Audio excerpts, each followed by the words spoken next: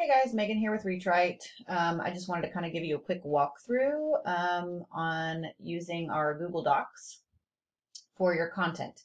So I've sent you over your website, and so I've also given you a link to a Google Doc. So what this will do is kind of walk you through your entire website page by page. And then you can also type anything directly in here for us to use. So if you're not familiar with Google Docs, Google is a cloud-based, so it will automatically save. So you don't need to go up here and do file save. It automatically saves as you're typing. And the document is shared with me.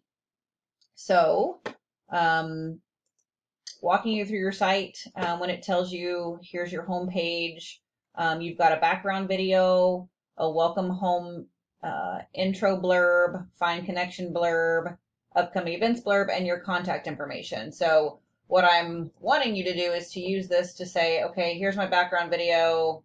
I'm going to have one or not. Here's my welcome blurb. So this paragraph here, you're obviously welcome to keep or change or use whatever you want, but to get it to us so that our team can upload it for you, this is just an easier way where you can pretty much go in here and paste in your blurb. If you want to get fancy and help me out, you can change the text color. That's totally up to you. I'll obviously know what's yours and what's mine.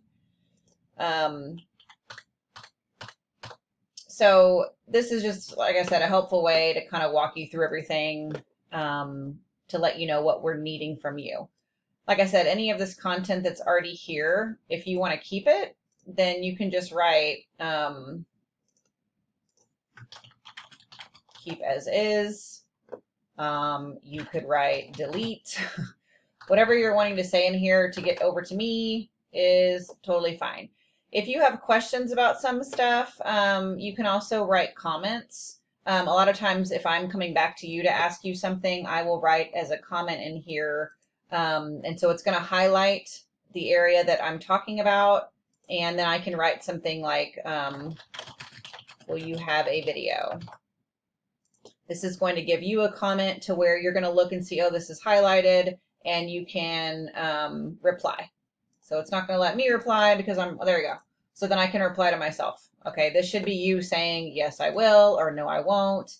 And then once I've solved it, I'll either click resolve. But this is kind of an easier way for us to communicate together rather than email. But like I've mentioned in my email to you, you are welcome to email. Of course, if you don't want to even use this Google document, you do not have to. I just found that this was kind of an easier and quick way to kind of let you see what do I need from you on every single page. And this kind of also keeps you on track. So that way you can see what you've worked on.